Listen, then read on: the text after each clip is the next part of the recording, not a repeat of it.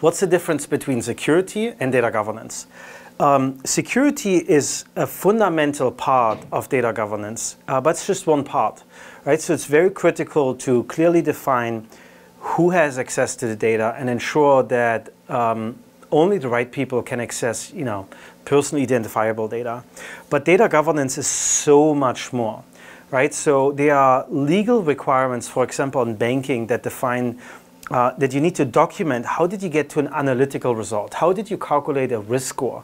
And you need to show these are the 45 steps that the data went through before we get to this risk score to document that you didn't discriminate anybody, that it's reproducible, that it's really kind of a legally solid calculation result how we got to a risk score.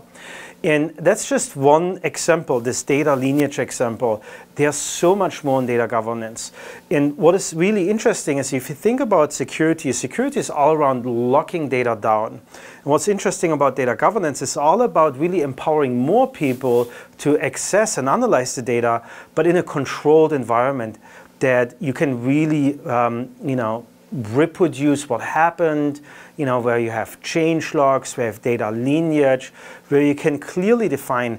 And what's really exciting for me is, as we're trying to democratize data access, data governance is a really fundamental step in the right direction to actually make democratization possible. If you think of a society, right, we can't just say, hey, everybody decides everything. We need rules, we need a framework of engagement, how we build a society. And this is kind of the cool thing about data governance. It's really like governance in a state, in a society, allowing kind of a more holistic approach to democratizing access to the data, and then really making sure that only the right things happen to the data. What is critical today as we're tracking more and more personally identifiable data, healthcare data, or we're calculating really predictive risk when someone gets a home loan or a credit from a bank, we want to make sure that is a controlled process and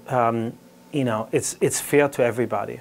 That's why data governance is a critical piece to a larger deployment of big data technology in enterprises, and it's critical to get more people access in a controlled environment to that data.